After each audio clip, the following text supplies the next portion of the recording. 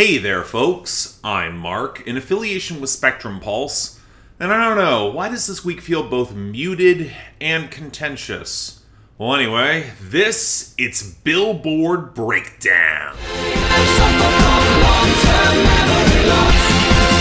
I don't remember. So as of this week, we're over halfway through the Billboard year for 2023, and I can't be the only one who's kind of underwhelmed. I've been saying that all goddamn year, but I also get the odd feeling that in the next couple of weeks we're going to see some major shakeups, especially away from all those major releases that haven't seemed to have the staying power you might expect. I think some ones with punch are on the horizon. Now this week feels pretty straightforward, if a little bit busier than I expected, but hey, I guess I'll take normalcy over disaster, if you catch my drift, even if some of the songs that debuted, well, we'll see. But you know what? Nowhere is that stability more apparent than in our top 10, where barely anything even moved, and that includes our number 1, Last Night by Morgan Wallen. At this point, I'm honestly not sure what can really beat it. It's dominant on streaming, strong sales, radio still gaining, and that's not something I can say for Kill Bill by SZA at number 2, which might have better radio, but is bleeding there fast, and it's not coming close on the streaming margin. Similar case for Flowers by Miley Cyrus at number 3. More radio inertia, but the streaming margin is a lot more pronounced. Still was enough to hold over Ella Bella Sola by Eslabon Armando and Pesa Pluma at number 4. Great streaming can really only hold up so much when the radio has been excruciatingly slow to get on board. Now it does have enough to hold over Calm Down by Rina and Selena Gomez at number 5, where it looks like it may have reached a gentle peak on the radio and in streaming. A surge here is probably very unlikely, but at least it's somewhat stable compared to Creepin' by Metro Boomin, 21 Savage, and The Weeknd at number 6, which just spent the week bleeding airplay with even less streaming in order to back it up. Then we have 1% by Grupo Frontera and Bad Bunny at number 7, and I gotta admit I'm torn on this one. I expected this to make a proper run, and on streaming it really is, but the radio is really slow to move, and even with Bad Bunny's cosign, I'm not sure it's gonna have a ton of penetration here. But we do have one new top 10 entry, Favorite Song by Doechii at number 8. Again, I'm also kind of torn on this one too. To me, it becomes across like the marketable, accessible version of what Rod Wave does better, and it's clear from the airplay gains that the radio agrees, but apparently he's also got streaming there too, so there might be more groundswell than I expected. Hell, I just wish I liked the song more. But it was enough to elbow past Die For You by The Weeknd down to number 9. Let's be real, that's been on its way out for a while. And holding up the rear, we got Antihero by Taylor Swift at number 10, which had a bizarrely good radio week, but that might just be an anomaly. I expect this is going to be gone soon, as I've been predicting. Speaking of which, our losers and dropouts. In the latter category, let's be real, the only one that's kind of worth mentioning is Bloody Mary by Lady Gaga, which might just barely make the year-end list for 2023, as well as BZRP Music Sessions Volume 53 with Bizarre Rap and Shakira falling off the charts yet again. Although, shout out to Dawns by Zach Bryan and Maggie Rogers, falling well short, but doing frankly way better than it had any right to on the Hot 100. As for our losers here, well, nobody's really taking to Double Fantasy by The Weeknd and Future, so it's down to 51. Peaches by Jack Black is also continuing to lose, down to 99, and Wreckage by Nate Smith doesn't look like it's caught on, so it's at 96 off the debut. Now the other losers, well, Handle on You by Parker McCollum is getting pulled fast after it had its radio peak, so it fell down to 47, and Love You Anyway by Luke Combs slid down to 52. Although now that it's getting a slight radio push, it could well rebound in the future. We will have to see. But now on to our returns and gains, and there are no returns, and a pretty limited list of gains, all things considered. All relatively easy to explain too for once. Karma by Taylor Swift continues its single push at number 35. Eyes Closed by Ed Sheeran saw that album boost to 19, even if it probably won't last. And Tennessee Orange by Megan Maroney also saw a nice bump up from her album to 30. The one surprise that came with Wild as Her by Corey Kent up to 40, but this week it also got a major radio push. It'll be curious how much of that will translate to actual traction going forward, if it can actually get any higher. But minor as any chart movements seem to be, we do have a sizable list of new arrivals. So let's get things started with number 98, What It Is, Block Boy by Doechii featuring Kodak Black. Every block boy needs a little love.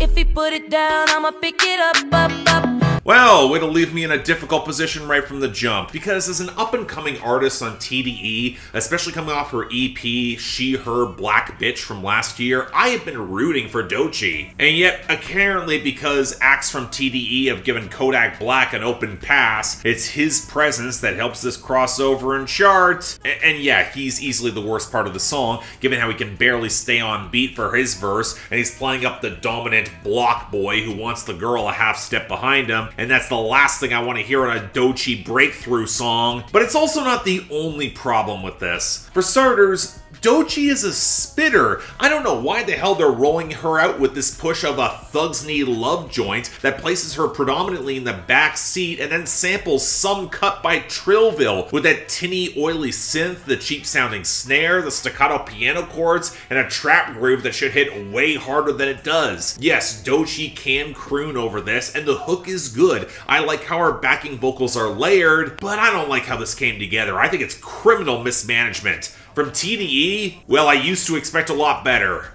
Nowadays, I'm not so sure. Number 97, Curtains by Ed Sheeran. See the sunshine.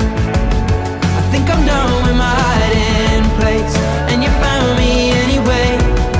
I mean, I'm not surprised that this is the one song from Subtract that seems to be catching more attention on the charts. It's the most upbeat song on the album. It's got a very sunny, attempt to be optimistic vibe. The percussion groove is more developed and busy, but it ramps up effectively into a song with a bit more rock presence in the guitars, where there's even some fuzz guitar. Yeah, the vocals are overcompressed for my personal taste. It's kind of a niggling issue across the entire album, and I do think this song could have used a proper bridge to really drive it home. The song feels a bit incomplete, but Ed Sheeran knows how to sell this with the right sort of intensity, depicting a conversation between two people trying to find the right words to say to step out of the shadows, climb free of depression and sadness however they can, if only for a very brief snapshot. I don't know, I think the song's great, and while it's not my favorite from this album, especially in the wake of that Life Goes On remix with Luke Combs that should be pushed as a single, it's absolutely excellent. But you know what, I'm just fine with this getting some traction.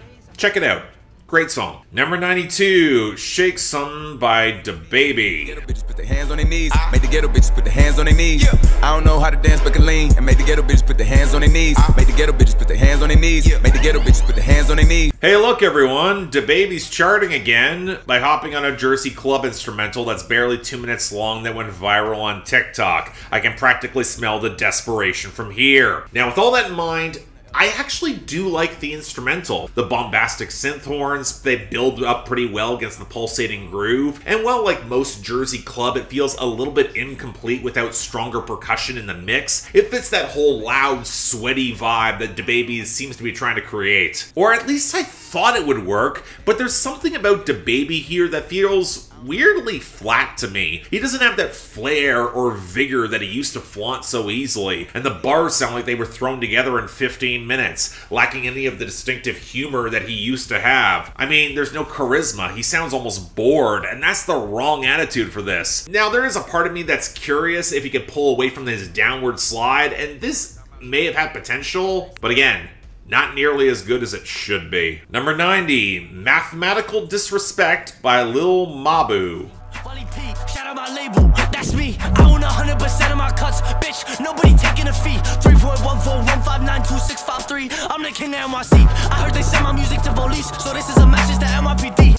Okay, what the fuck is this? For those of you who don't know, Lil Mabu is a spoiled rich white kid from NYC who runs a promotional venture, I'm assuming with daddy's money, who likes to cosplay as a street kid making drill in the most shameless way possible. The sort of shit Jake and Logan Paul used to make back in 2017, with the full knowledge that the teenage white boys who comprise his audience do not remotely care if you're not legit if your beat goes hard enough, where every bad line becomes mimetic because it's designed to be. I can hear the marketing from here. So the line's about making money while he pees, dissing other drill rappers by saying the only deals they take are pleas, and then him immediately copping a plea to the NYPD by saying that he's a complete liar and he didn't even write anything, and then goes into a bunch of truly cringeworthy sex references that include trigonometry, stopping the song midway through to explain a bad color punchline, and what I personally find most notable,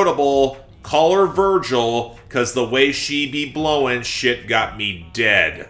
That's a line that will ensure this sniveling troll remains unsigned and probably sees at least one major ass whooping in the near future. In the meantime, it's barely 90 seconds of a stock drill beat with no hook. Like 6ix9ine, this kid wants the reaction, but in reality, he is a witless, also-ran approach to provocation on a truly atrocious song. It should be gone by next week. We do not need to acknowledge this mewling dweeb any further. Move on. Number 88, You, Me, and Whiskey by Justin Moore and Priscilla Block.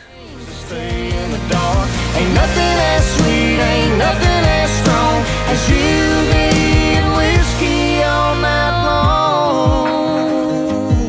Okay, now on to something that has to be marginally better than that. Alright, how about Justin Moore following up on a single from 2021 for a project this year with this duet from 6 months ago with an artist who never really seemed to get her career going properly. And well, I actually think these two have some pretty decent chemistry. Priscilla Block has some tangible presence on the song, and for a smoky reconciliation track with Whiskey where there's a lot of history that hangs in the background, there was some potential. But the first thing that came to my mind immediately was, man, this reminds me of an underpowered Never Say Never by Cole Swindell and Lainey Wilson. I mean, it's got the same awkwardly programmed percussion that isn't really needed, just stick with live drums, same back and forth interplay on the verses, same weirdly filmy but oversold production. But I actually liked Never Say Never, whereas I'm not sure the atmosphere ever really comes together with this song. There's less conflict. Why not at least try for some subtlety, build some romantic atmosphere maybe?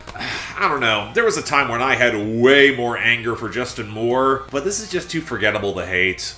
Let's move on. Number 83, Mejor Que Yo by Anuel AA, Mambo Kingz, and DJ Luian.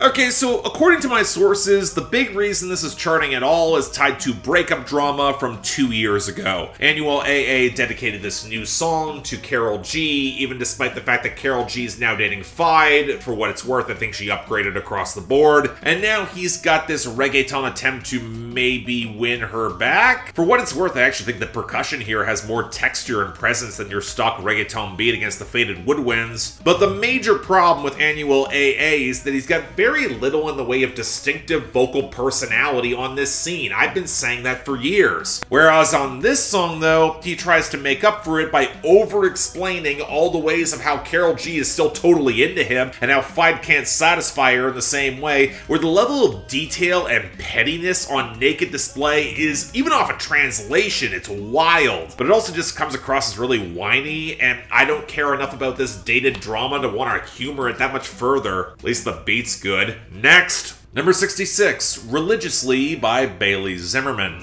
Just to stop the hurt, 'cause I don't have the only woman who was there for me religiously.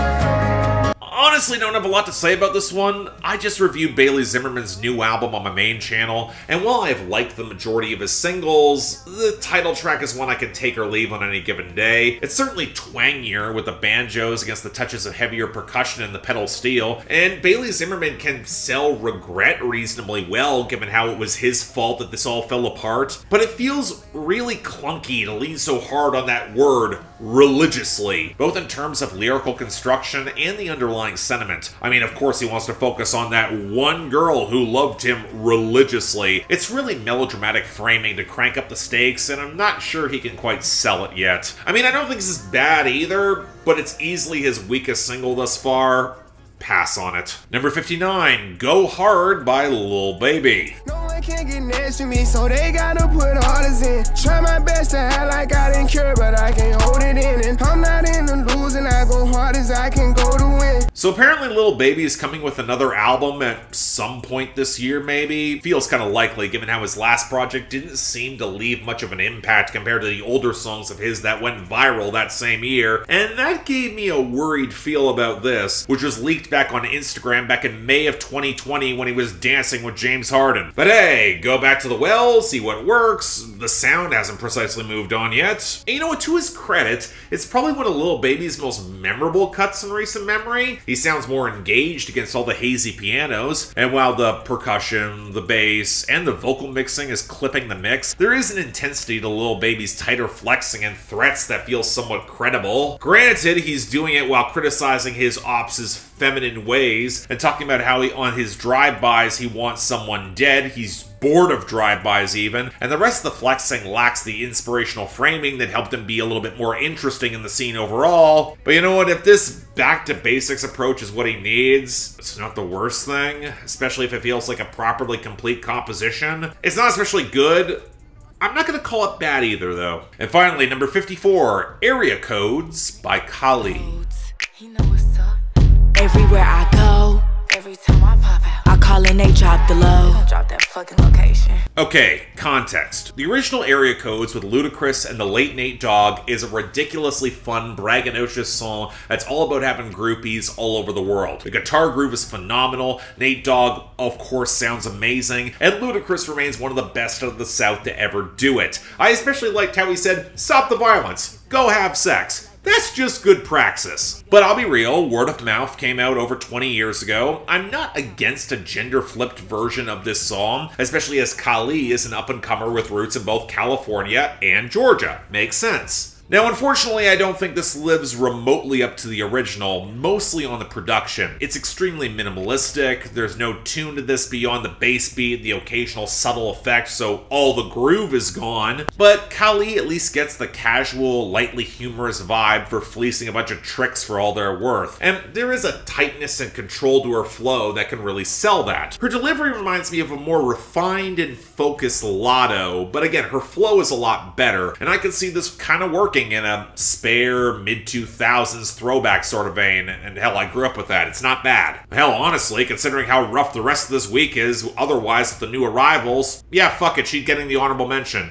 And Curtains by Ed Sheeran is the best this week. Worst, I mean, it's no contest. Mathematical disrespect by Lil Mabu. Folks, let's try to give this guy precisely 0 attention after this week. He's just not worth it. But dishonorable mention, I mean, I like Doechii, but what it is, Block Boy is such a calamitous misstep in production and bringing in Kodak Black that, despite the good performance, I never want to hear that song again. Next week, I mean, I guess we'll see the fallout, because I don't see the major release schedules disrupting it much. We will have to see. But until then, I'm Mark. You're watching Billboard Breakdown, affiliated with Spectrum Pulse. And I'll see you next time.